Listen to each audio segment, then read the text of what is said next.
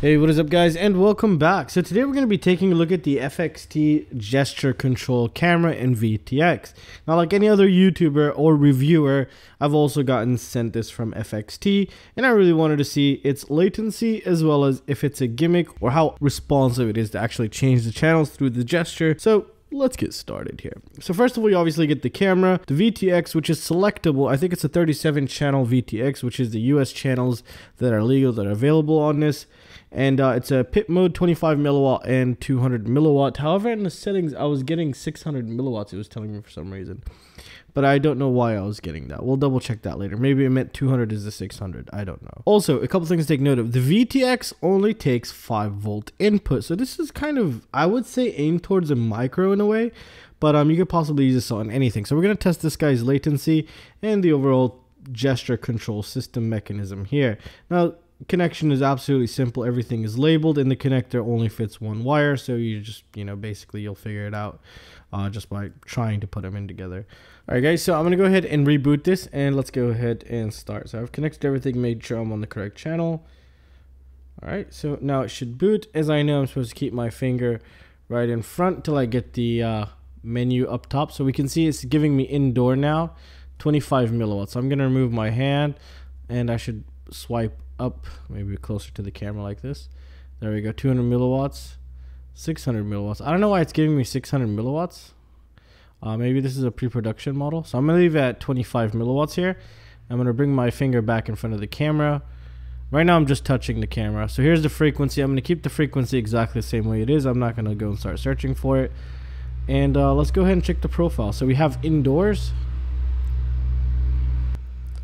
twilight, personal, sunny, cloudy, and indoors is just really nice in here actually. So it's working like it's supposed to, and it's actually pretty responsive.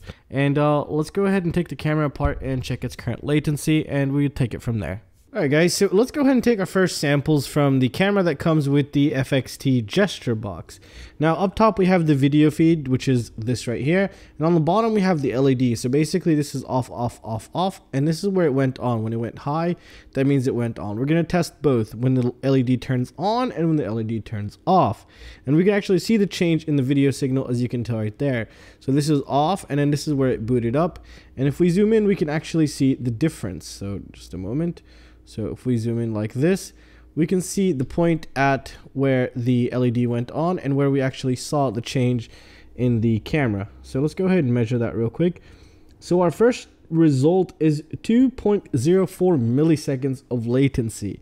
So it is FXT. This is the second FXT camera I've ever tested, and they're usually all of them are between 2 milliseconds. I think they're using the same type of sensor or something.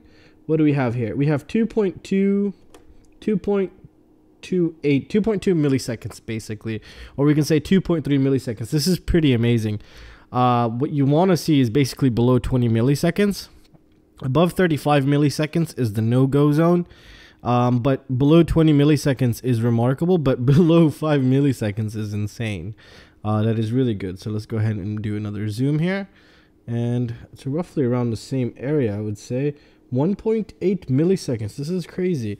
Now we're also going to test when the LED turns off. Usually that is the part where we get the most latency on all cameras. I've noticed is once we start turning off the LED, that's when the latency actually increases for some reason. So on LED turning on, it's right now it's around, let's see, I would say 1.3 milliseconds. Holy crap, I don't think I've ever gotten anything to test that fast. The one before it was the FXT Mars Pro, which was just a constant 2 millisecond on LED turn on, but to be honest, I wasn't expecting to get anything faster than that. Wow. Okay, now we're gonna go ahead and test when the LED turns off. So I'm just setting it up. So once the LED drops below this line here, so let's go ahead and take our first test when the LED turns off. There we go. We just got it in, and we can say roughly right there is when the LED turned off. So we're getting 10.3 milliseconds, so it's still well below the 20 millisecond range. And again, all cameras have just larger latency when the LED turns off for some reason. So let's go ahead and do that again, and I don't even have to measure again. 10.3 milliseconds. Okay, and let's just zoom in again. 10.3 milliseconds. Is it really that consistent? This is just insane. Their cameras are unbelievably consistent. It's out of this world, to be honest. I've never seen a camera like this. Oh man, this is just I don't know what to say. 10.3 milliseconds. Really? Just always 10.3 milliseconds? Oh, here we have something a little bit different. We can say 9.2 milliseconds, but this is the pre-equalization pulse, as you can tell that right there in the middle, because you could also see that green one, or I don't know what color you're seeing it there, but where I'm moving this, those flat lines right there, those are pre-equalization pulses. So we can roughly say this is where I actually started processing the image, which is 10.9 milliseconds. This is the largest latency I've gotten with this camera, which is still one of the best cameras. It's well below 20 milliseconds, well below 15 milliseconds. And let's go ahead and zoom in again. What do we have here? 10.5 milliseconds. And what do we have here? It's the same, 10.5 milliseconds. But it actually started registering when the LED turned off here. And you can see it's going down. It dipped a little bit lower than that right there. We can increase the resolution slightly here. So let's just do that. And I'm going to drop this line slightly. And let's take another sample. And let's see what we get here. 10.5 milliseconds still right there, as you can tell. It is very consistent, like perfectly consistent. I mean, we could say its latency with the LED turning off is 10 milliseconds and roughly less than 2 milliseconds when the LED is turning on. Let's go ahead and check that again one more time. These are really great cameras, actually. Okay, so I have to just modify my trigger point. Okay, and let's zoom in here. Oh, wrong zoom. So what we want to see, as you can tell, the LED was off and turned on here, and then this is where the video signal was actually caught the LED turning on, which is 2 milliseconds.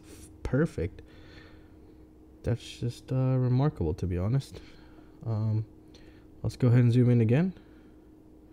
And this one's actually a little bit faster, I would say. This one is 1.56 milliseconds, and I just noticed, I think it'll be very hard for you guys to see that on camera now.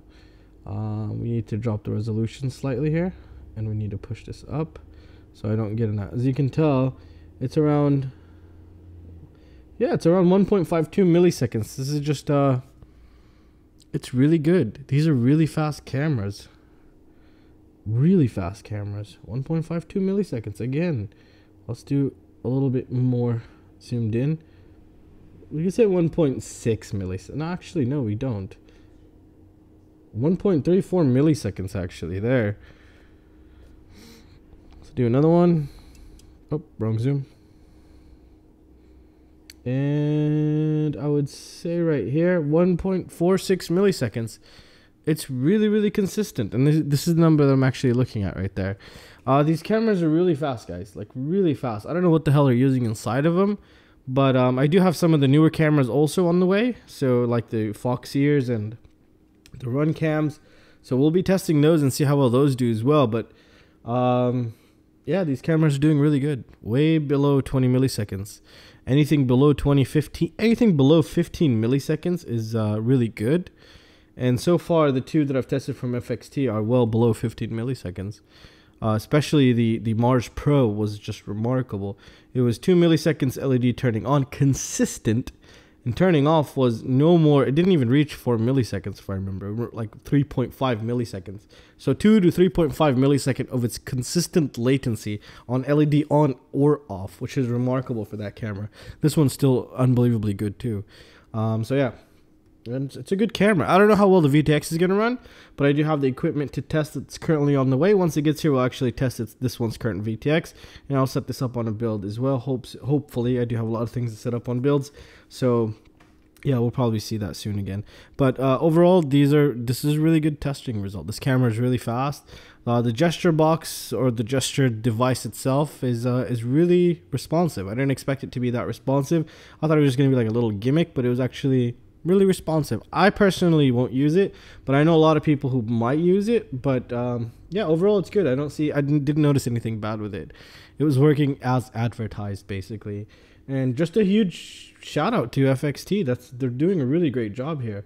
And I can't wait to see. Hopefully they're going to make an HD recording camera, because if they use the same chips that these cams are using, then they're going to have a really good camera on their hand, especially with the quality they're outputting on these cameras. And, well, that's going to conclude it for this video, guys. I really hope you guys enjoyed it. If I help you make a purchase or avoid a purchase, please consider using the links down below. You don't even have to purchase the same thing. It'll just greatly support the channel. And I also do have a Patreon if you can support me there. That'll be absolutely awesome. And, well, I'll see you in the next one. Peace out.